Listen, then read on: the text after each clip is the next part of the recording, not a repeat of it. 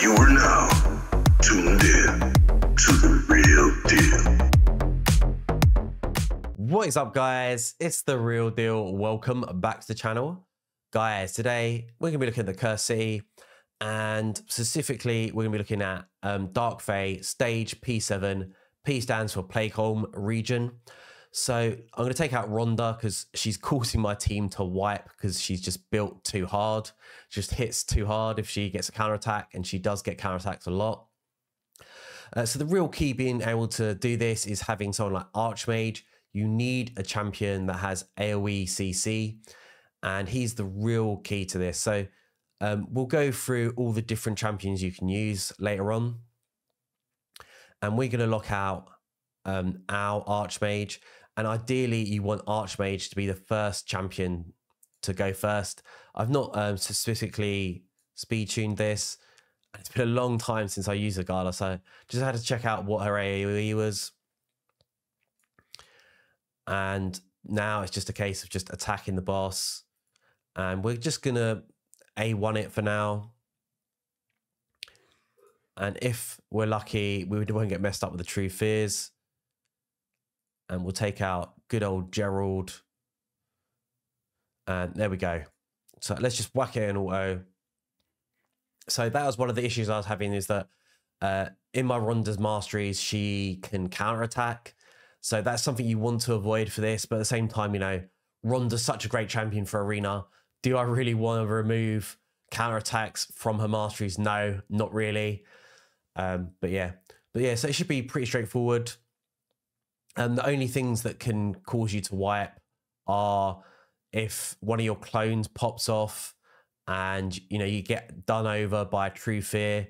Ideally, what you could do is with Ugo is cleanse the True Fears. But otherwise, you should be pretty good to go. So for the team, you know, obviously we've got Archmage, who's our CC. You want someone like Ugo that can cleanse. And also she does bring drop defense as well, which is really nice. Zagala's pretty good here as well because she does AoE attacks. But because most of the team's made up of magic champions, she's going to counter them and kill them easily. Seer's pretty good for this as well because she does maximum HP, but she also brings a sleep as well. So if something does go wrong at the beginning, she can help put people to sleep.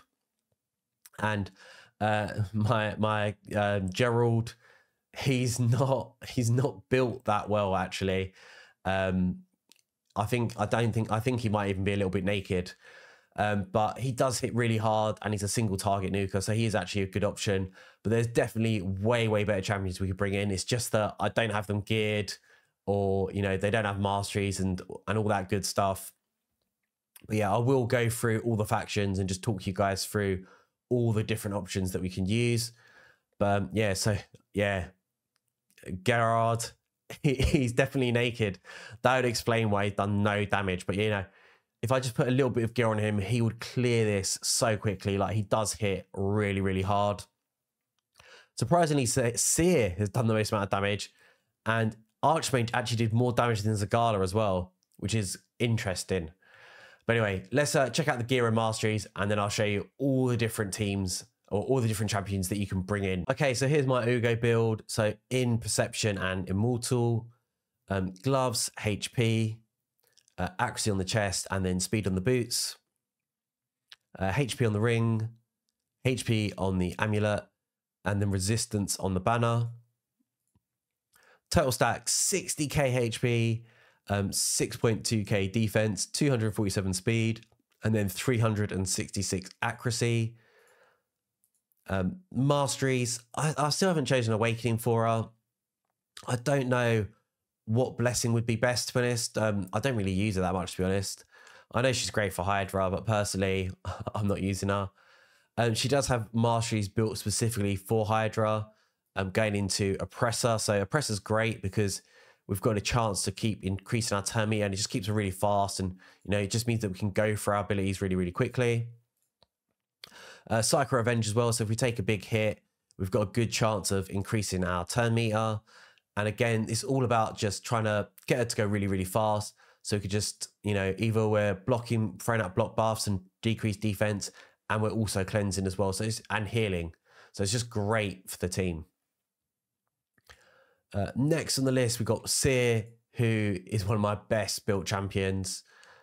Obviously, Savage and Perception, great way to go over.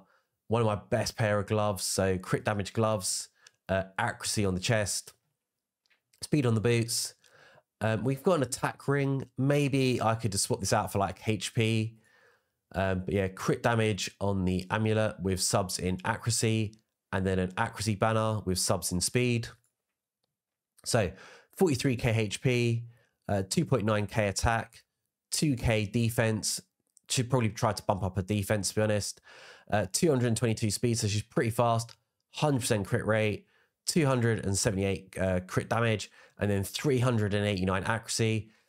This is my build for Doom Tower, and that's why I like to have loads of accuracy on her, so we can strip the enemy if we need to. Gone for Crushing Rend for extra damage. And then masteries, she's got really, really specific masteries. So sort of got a split going on in offense.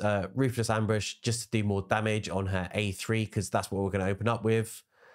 Cycle of Violence as well is great. So if we do loads of damage with our A3, we can reduce the cooldown on that. And then you got to take Flawless Execution for that extra crit damage, just so we can, you know, pump out as much damage as possible. Okay, so here's Zagala. So she's in Savage and a broken set. So crit damage gloves, attack percentage chest, speed on the boots, attack on the ring, crit damage on the amulet, and then accuracy on the banner. And you do want to have accuracy on her just so she can land that drop defense. So 35k HP, 4k attack, 191 speed, not quite crit capped, and then 251 crit damage, and then 205 accuracy. Again, I still haven't chosen Blessing with her. I don't know.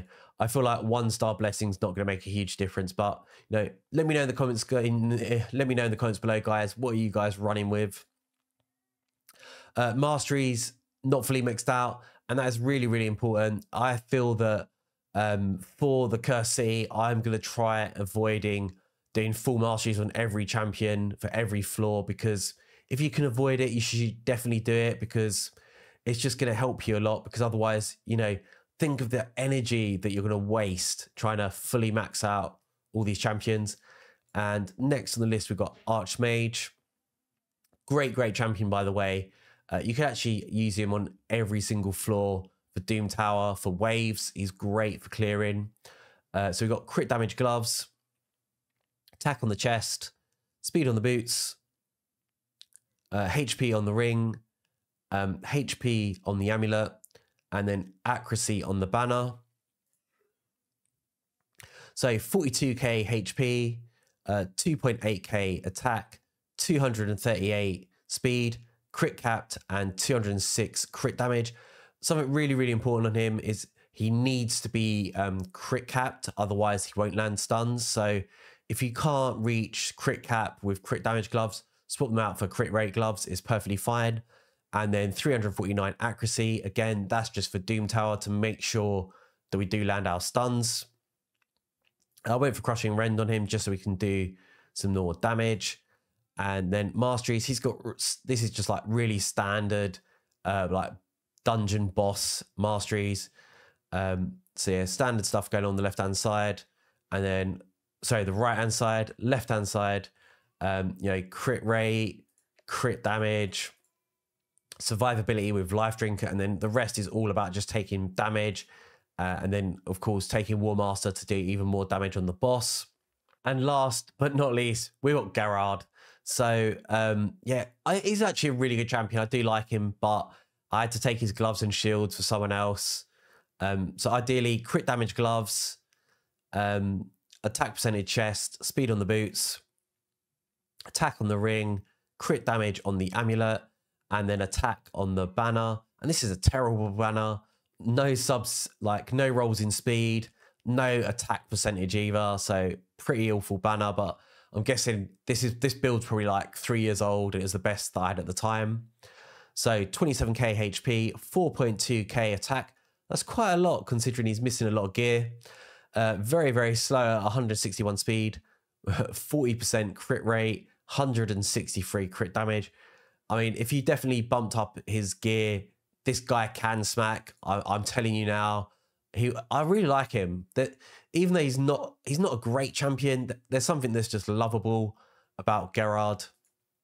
And yeah, masteries, great masteries. Sort of almost like an arena build for masteries, and taking Helm Smasher just to help us clear waves faster, because that's what I was using him for. I was using him for waves rather than for like finishing off a boss. But yeah, does great damage, and he is a single target attacking nuker. So let's check out the index and see what champions would be great for this. Sathalia would be great. I mean, Ronda is great, but like I was saying, she was just counter-attacking and just killing my team. She's too much of a boss. Septimus, absolute beast for this. He can just, you know, he just pops off and will just take the enemy team off one by one. So he's one of the best options for this. Richoff is okay. Kaja would be great. Raglin as well, and Baron as well. Like, if you got Baron not in stone skin, he would just, you know, just drop the boss so quickly, and your team as well. Great champion. Marichka, probably not a good option because she's gonna keep bringing in revives. Horden can be used, actually. He's a really good option. He can do the same as Septimus, just doesn't hit as hard. I guess he has a little bit of advantage though, because with Septimus, if you bring in a magic champion, they might survive. Where with Horden, you're probably going to have more magic champions, so he'll kill magic and spirit champions very, very easily. Archmage, like I said, an essential champion for this. Stag Knight, great option. You know, also brings a slow as well, so that'll slow down the boss, meaning you can get more turns in. Ursula, maybe not such a great option because she does revive, but obviously if the enemy revive as well, it's going to cause you problems. So not Sacred Order. Ogren Tribes. So Biggin, great option. Just hits like a truck. And War Mother as well. Both these great champions. Ignatius. Oh, you can't use Ignatius anyway. Gurtuk, big no. Gerda is a no from me. Shamrock, too much RNG. Tragol would be a no as well. Trogron, kind of a new champion. I'd say it's probably someone you don't want to bring in. Like Ugo, great option. Siege Hulk can smack. I know some people use Shatterbones actually because he brings a decreased speed as well, so he is an option. I reckon Grunch could actually be a good option as well. Brings heals, does bombs as well, so, and block buffs as well. Could block the enemy team. Grush as well, great option. Like, does heals, decreases damage as well. And then finally, let's just have a look at the orcs. So I would probably avoid bringing in Kreela. I mean, yeah, I don't feel like you're going to benefit too much from ally attack. Treela, again, she does do lots of heals, HP burn as well. So she could be like an option, but not the best. Robar, since his buff, could be used as your option to, you know, just drop the enemy team. Warlord, if he goes first, great option. Just lock out your clones.